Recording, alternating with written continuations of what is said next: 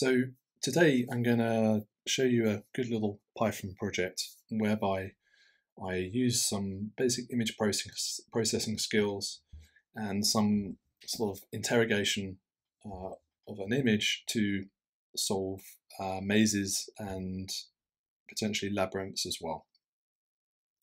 So this can be applied to any kind of type of maze that you like, but graphically it needs to be relatively simple. So I'll show you an example of what I mean. But if it has like very rich image, for example, like a garden or something like that with a maze in it, then this approach on its own won't work. But for actually solving the maze in a simple image form, this will work fine. So first thing we're going to do is import the libraries that we need.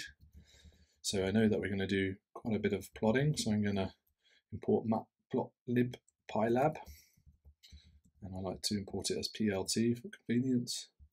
And then mostly I'd be programming a lot of stuff from scratch so you can see it, but this is one function from the scikit-image library that will make my life a lot easier, and it's called skeletonize, and I'll talk about what that will do later.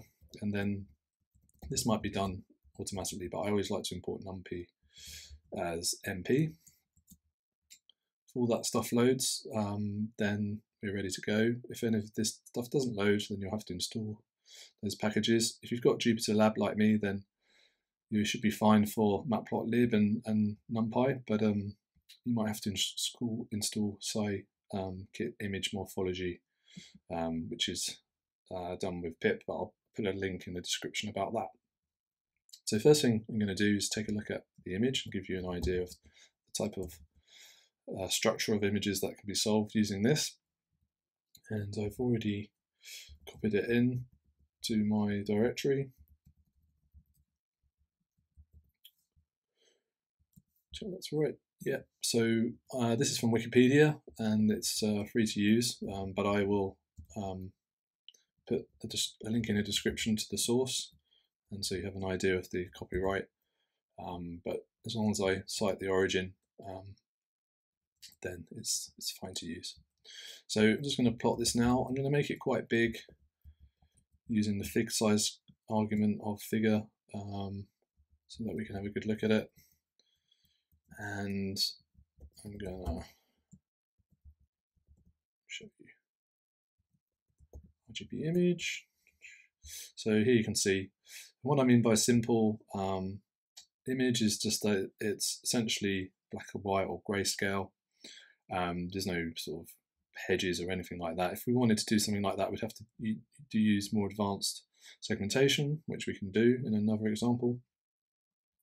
But the real aim of today is how do I get from the beginning to the end, and how do I do it as efficiently as possible, and how do I go about tackling that task using image processing and image analysis, essentially. So that's what we'll do, and what I have to do as part of this is basically define the start location and the stop location. The algorithm doesn't know where we want to get to or where we're starting, so I will approximate this by looking at the scale of the image.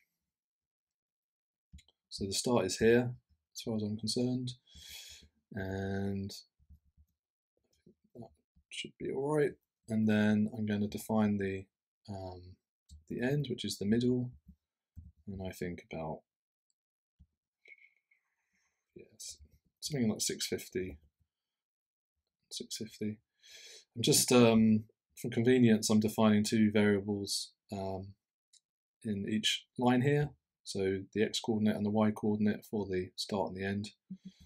And we can have a look at this. I'm going to make the start, I'm going to make it green.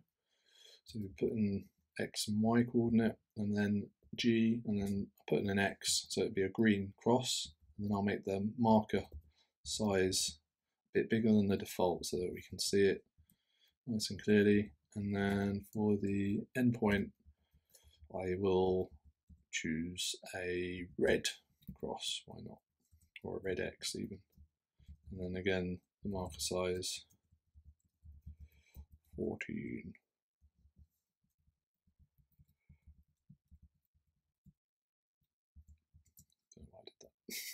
So here we can see the start is here and the end is here, which is fine for what we want to do. And yeah, that's our starting point. So I want to get from this X, from this green cross even, to this red cross, this red X, as efficiently as possible. So how do we go about tackling that task? Well, although this is almost a binary image, it is in fact grayscale, and we can easily see that by taking a look at the min and the max value of the RGB image. I reckon it will be 255. Yeah, so the intensities between here are spread between 0 and 255. They're probably pretty much just those two possibilities in this image, as in it's not using the full range for any reason. If we use bin count, we can see how many pixels we have. Okay, so we just have to check one channel at a time, or even let's just reshape it just like it's one dimension. Oh, so we do actually have a variety of intensities, but just a sprinkling. The main ones are in the first packet, which represents 0 in this case, and the last is the max. But yeah, there's noise essentially, or it's the result of the compression algorithm that it's no longer 0 and 255 only. But this kind of works anyway. So what we want to do is threshold this image. And the way in which we do that is we're going to do a very simple thresholding. We're just going to say that in our image, we just need one of the channels. So this is an RGB image, but you can see it's just black and white really. And I feel like we're not going to lose any information by just taking one of those channels. So here, this is the rows, this is the columns, and this is the channels. So if we were to do, for example, print RGB image shape, you can see the actual size of the image, and yeah, so this is the rows, the columns, and then this is the number of channels. So by indexing 0, we're just going to take the first one, and then what we want to do is we want to apply a very simple threshold to this. So I'm going to do that here by just saying anything above 128, it's going to be positive, and everything below that will be negative. Okay, so that's worked just fine. And then I'll just show you what that looks like, but this is now a binary image.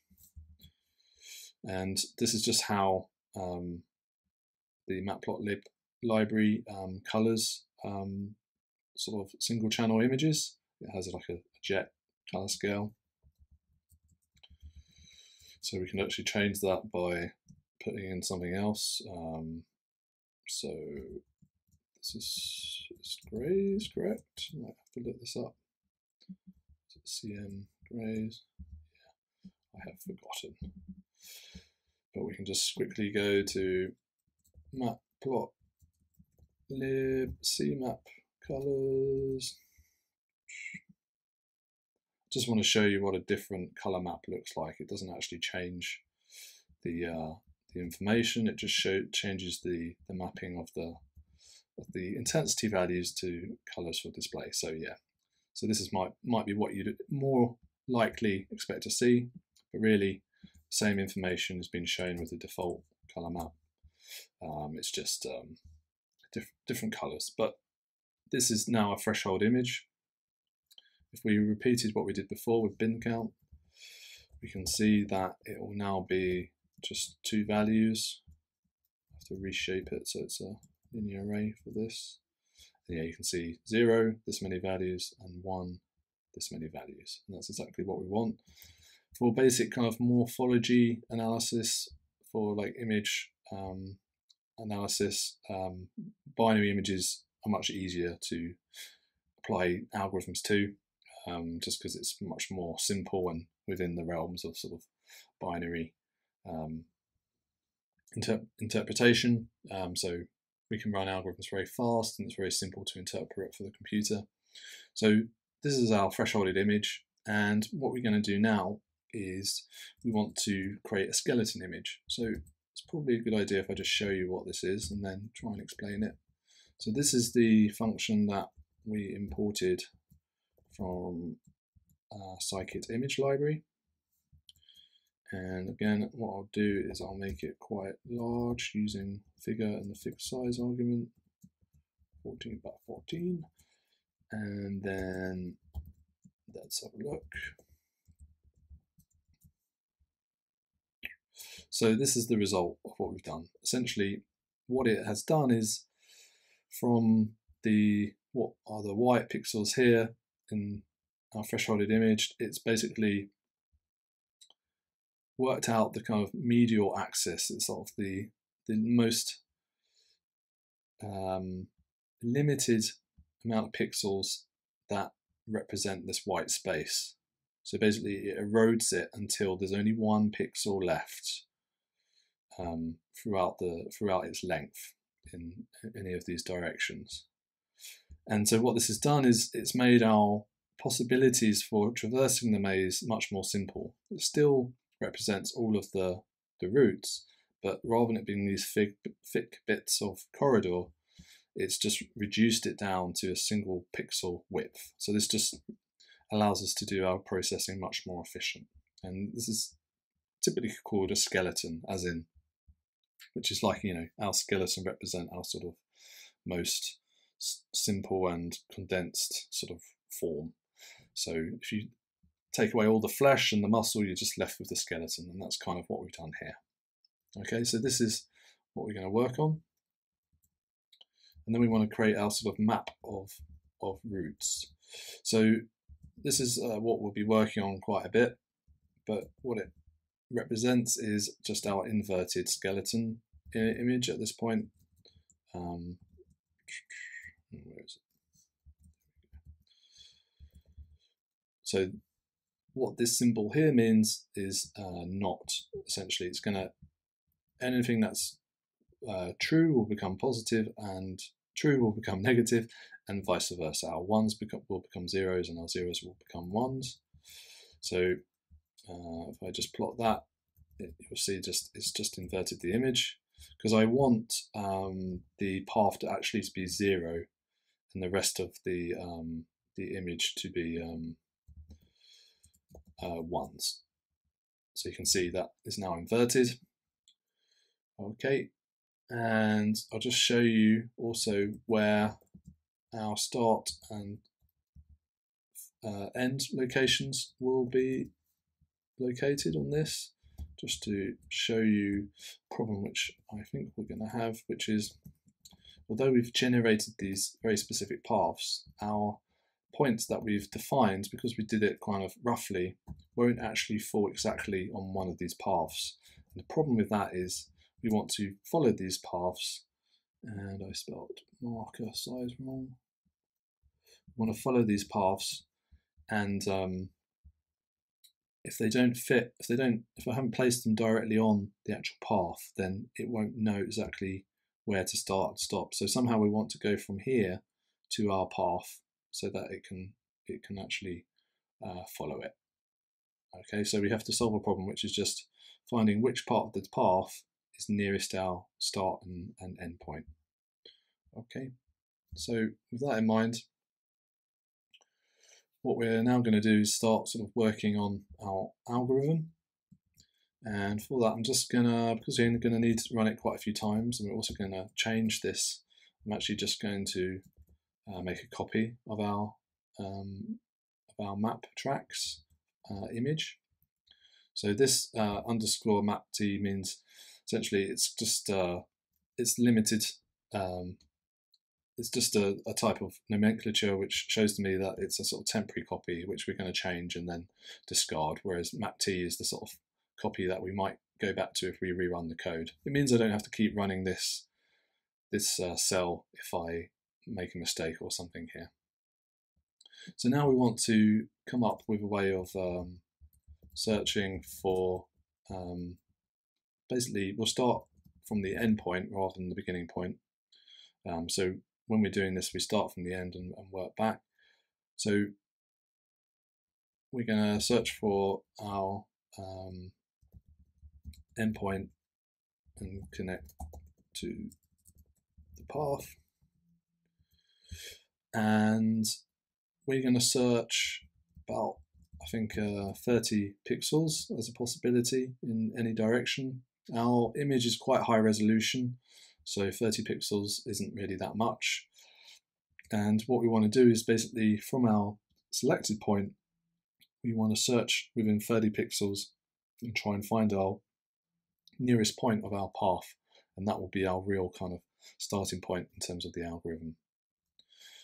So I want to find within this neighborhood the y and x points where map t minus our sort of search radius up until our point and the search radius. So we're kind of making a square around our selected point. So we want to know all of the points within there which are equal to 0. So remember, our path is now defined as 0, and this will show us all of the points within 30.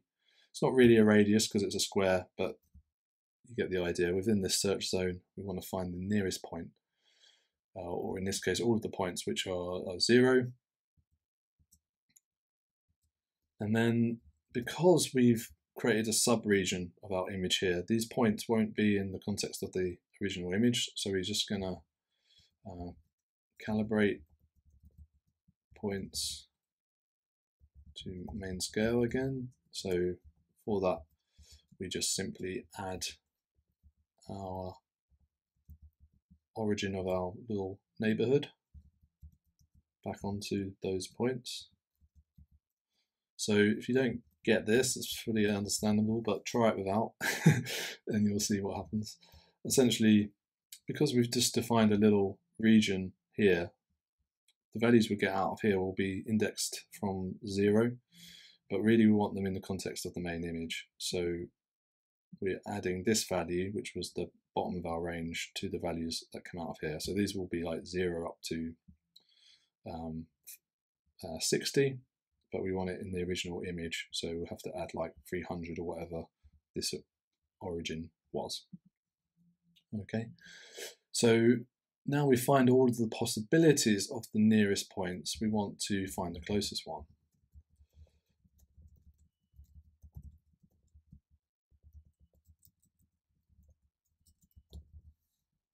So that should be endpoints. And for this, I'm going to do just a little bit of Pythagorean theorem, which is we want to find the square root of our opposite and adjacent. So we want to find the hypotenuse, which represents the closest distance between our 2 points, or what is known as the Euclidean distance as well.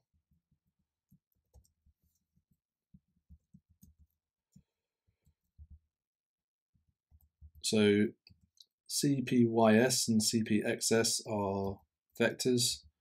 So this is actually processing quite a few things simultaneously. Y1 and X1 is a single point, and we take that off these two lists, square them, so we get the sort of absolute, and then square root it to get back into the range of our original. Though we don't actually need to do that, but yeah, why not? Because we're just finding the minimum of all of those. So it's important to square it because we don't want negative values. But once we've squared it, we don't actually need to know the distance specifically. We just need to know which was smallest. But I'll leave it in there. But yeah, just so you know. And then we just want those values. The argmin part of here just finds us the minimum one. And then we want to know what the actual coordinates of that was. And so we do that by indexing our two arrays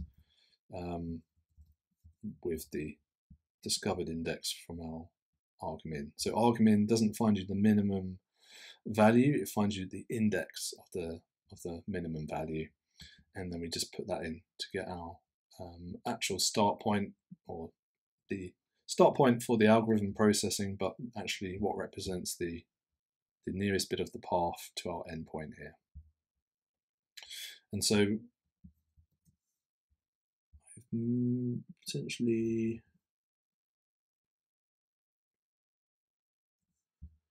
missed a bracket here, and we'll put that back. It says I've got too many indices.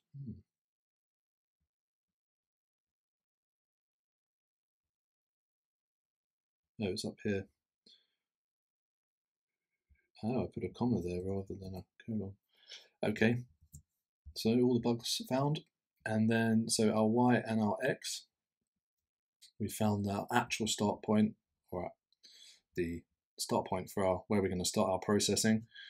And I want to plot that, so I'm just going to add an extra one here, which I'll remove afterwards, and just show you where that marker lands. And you can see just this little red dot here. This is the nearest bit of the path. So you can see that's what we've just calculated. So once we're on the path, we can then start processing and going around our maze, hopefully.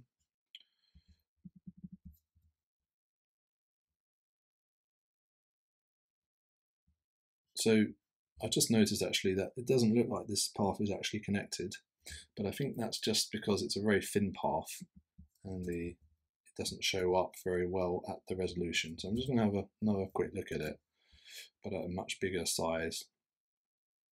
And yeah, we can see it does actually connect up to the rest of the path.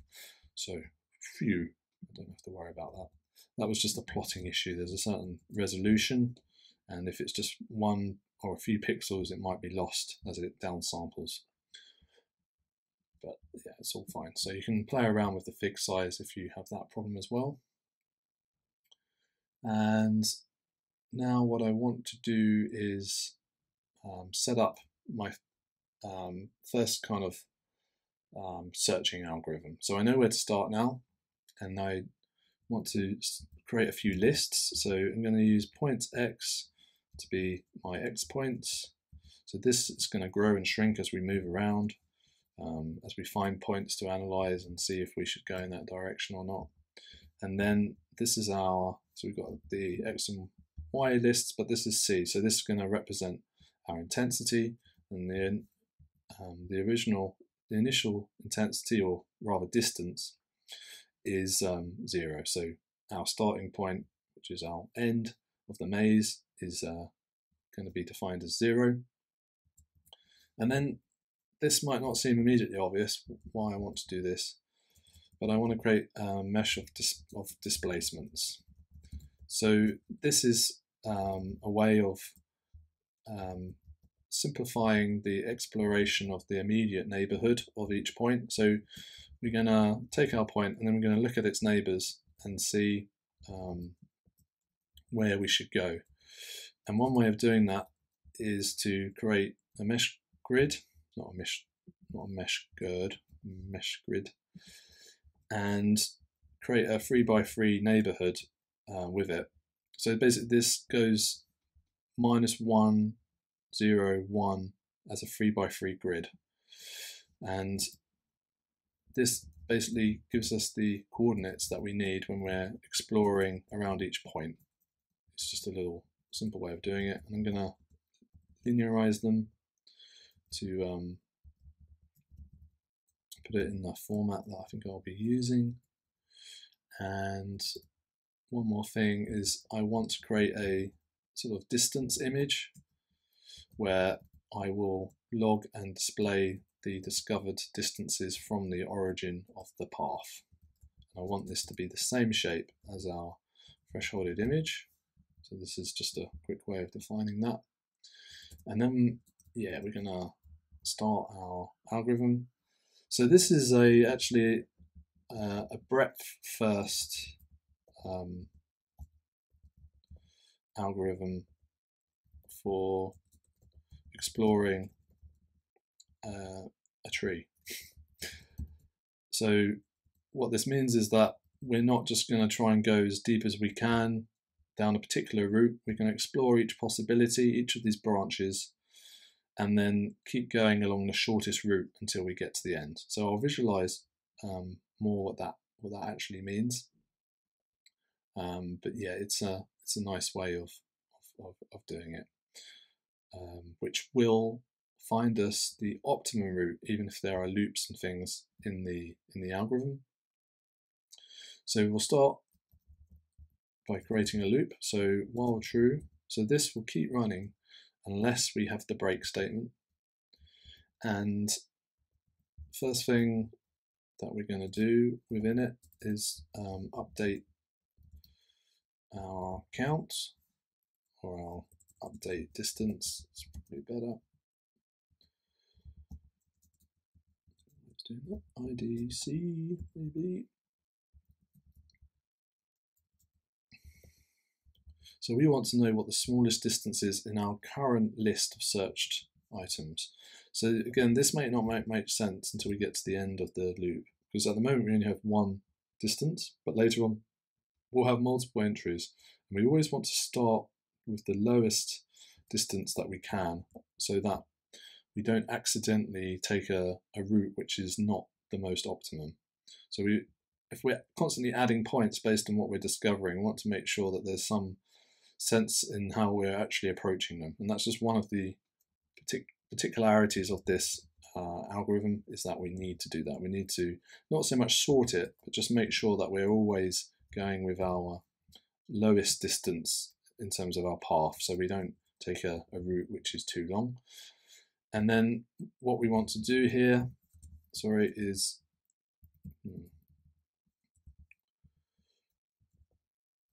we want to take whatever point is correct in terms of being the lowest index. So we take the count of it, and we take the corresponding x and y points. And I'm using pop here because what pop does is it returns the value of that index, but also gets it out of the list, deletes it, as well as gives it to you. So this means we're managing our list with one command. We're getting the value we want, and we're also removing it so we don't go over it more than once. And then we're going to do our we're going to search our 3x3 neighborhood for possible bits of the path. So in our map T, these are where it's equal to 0.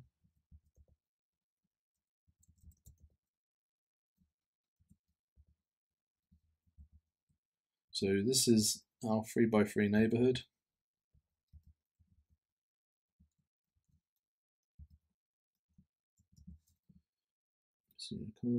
So this goes from our y, goes one back and essentially one forward, but you always index to the next value in Python.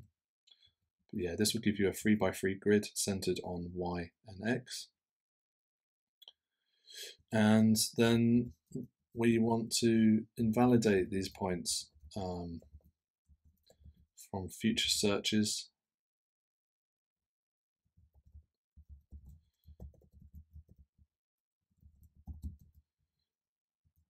by setting them in map T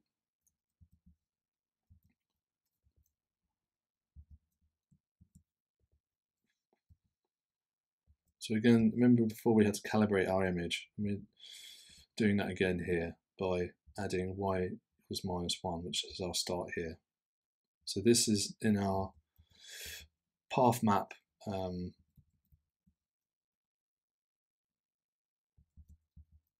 going to set these values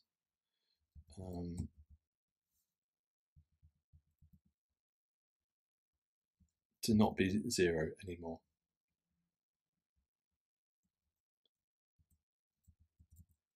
And we could set them as a very high number as well. So yeah, it's not actually vital to set, it just has to be non-zero. So for example, we also want to set our y x value in the map T to be nothing as well. So we can set this to just say large value, this, and then we want to update our distance image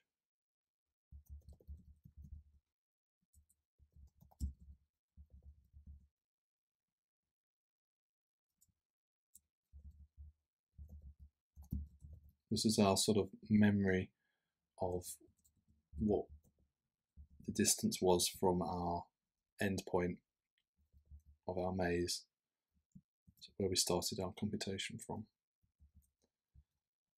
So we use the same as before, and we're going to set this to CT but +1.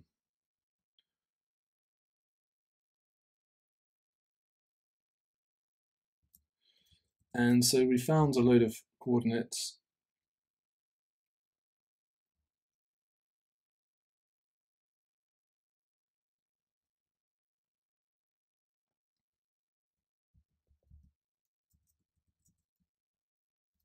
And we want to, so when we did this, found the 0 points, these are valid path points. So we want to actually add these to our lists.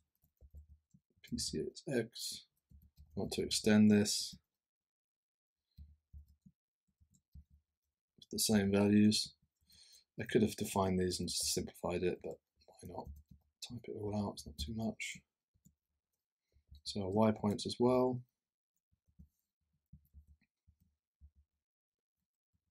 That's it. So these are vectors of points. So for this, we've just got a single value, and it's going to be CT +1. But we want it to be the same length as the others, so I'm just going to do this. So this is a way of defining an array of this value of this length. It's like classic kind of Python list in nomenclature.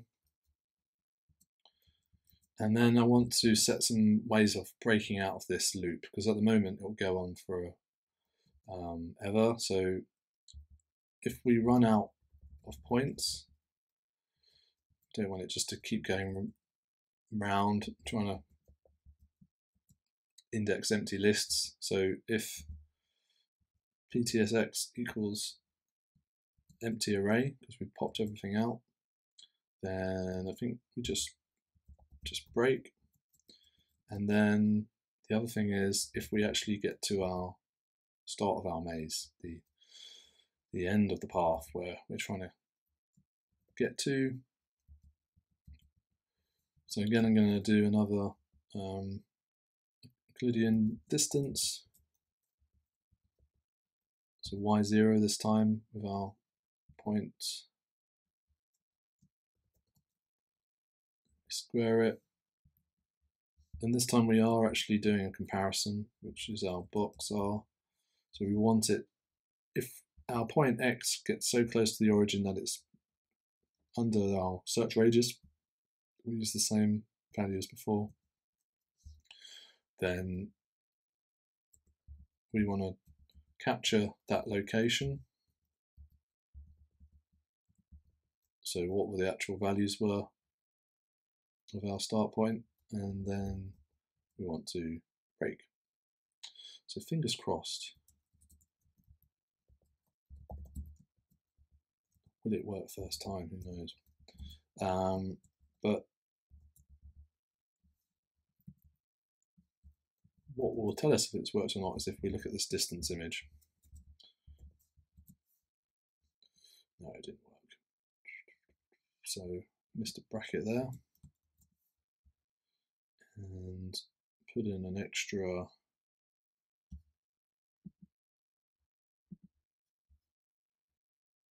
colon on 44. Missed out an equal sign, equivalent sign. Okay.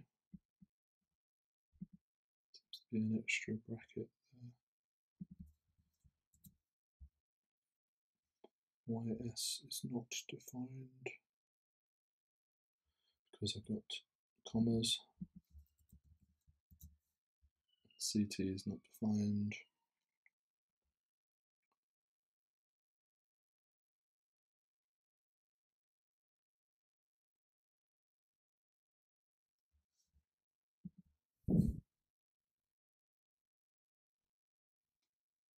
Oh, yeah, that should be CT rather than just C. And yeah, great. So a few little bugs there. Hopefully it didn't disturb you too much. And yeah, so here we've got it. So it's very faint here, but this represents the distance from the origin. So we see it gets brighter and brighter as the distance climbs. And you can see it explores all of the routes.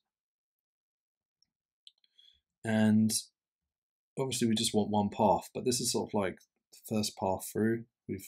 This is our breadth before depth search of our tree. So we are going down each path that we can, and then when we get to the end, which is here, then it's a case of tracing our route back, but always just going upstream. So as long as we always take the highest value within a 3x3 neighborhood, then it will take the most efficient route back. But let's put that to the test. What we have to do is come up with another way of basically walking up the path. This time it's a bit simpler, but it's very similar to before. So we want our path X. So this is what we're gonna output. Ultimately, this is what we're after. Our path from the origin of the maze to the end of the maze. And for convenience, I will just switch these over to X and Y. And then we're going to have another while loop, while true, which we'll have to break out of course. And then we're going to define our neighborhood. So our neighborhood equals, now from our distance image, it's going to be a neighborhood around our Y and X point. This is very common during image processing lectures, is to write a lot of algorithms for searching a neighborhood, a 3x3 neighborhood. In the practicals, you'll get sick of it. And then we want to set our center of our neighborhood to be some inescapably large value to negate it from further searches. And we want to set all of the values which are negative in this case, which represent the background, also to be very high, because we're only searching around the path. And the way I'm going to do it is by looking for the minimum point. So I just want to make sure if it's 0, it's background, it won't trigger this. So yeah, so I want a break clause here. It's just to say that if anything is, if all of the values are 99999, just make sure I've got the right number of 9s in both cases, then we want to break out. So this is if it's gone, something's gone wrong with the algorithm and it's got lost in a little island, hasn't managed to get back to the beginning or the end of the maze even, then we want to just break out. So this stops the loop from running forever and the Jupyter Lab hanging. So yeah, if we reach a dead end, and then we actually want to find the value of our minimum distance in our neighborhood. So we are making our way to the end of the matrix of the maze, even if we always do this. And then yeah, we're going to finally find the direction. So these are those meshes I made earlier. So based on the index, we want to correct where we're looking at using the displacements that we've got here in our meshes. And then simple way of ending, it's another Euclidean distance. this time with x1. Again, yeah, we want this to be square rooted so that we can compare it to box R. And we'll just say with pride, optimum root bound, and then break out. And now path y appends our value.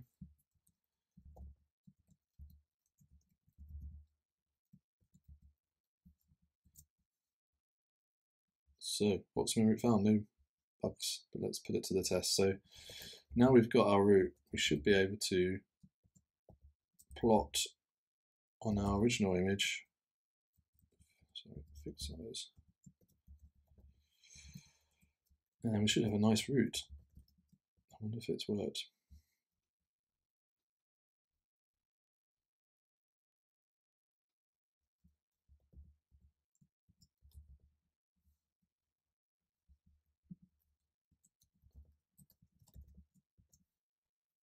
So path.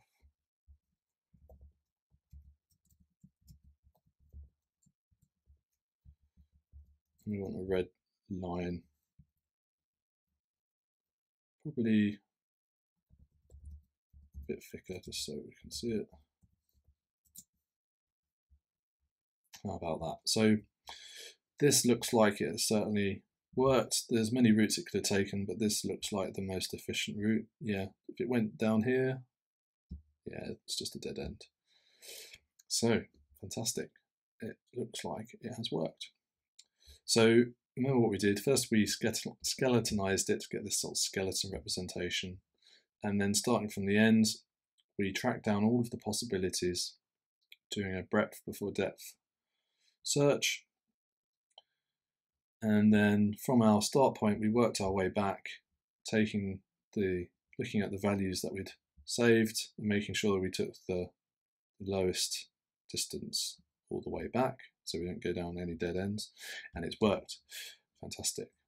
But let's try just one more quite complicated example and see if we can get that to work. So this is this other image here, which is a PNG. So yeah, this is a more tricky representation, and you'll notice that the start and the end point are in the wrong place. So let's try something different.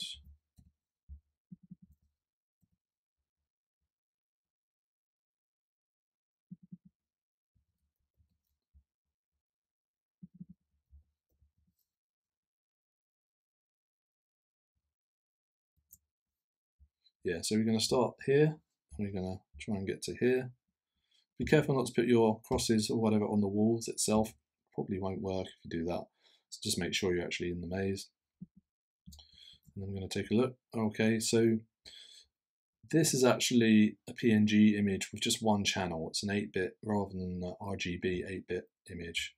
So for the thresholding, we actually just want to remove that, but why don't we put in a nice little test? So if RGB image shape length, so this is how many dimensions it has. If it's more than 2, then we can use this approach so that the old method still works.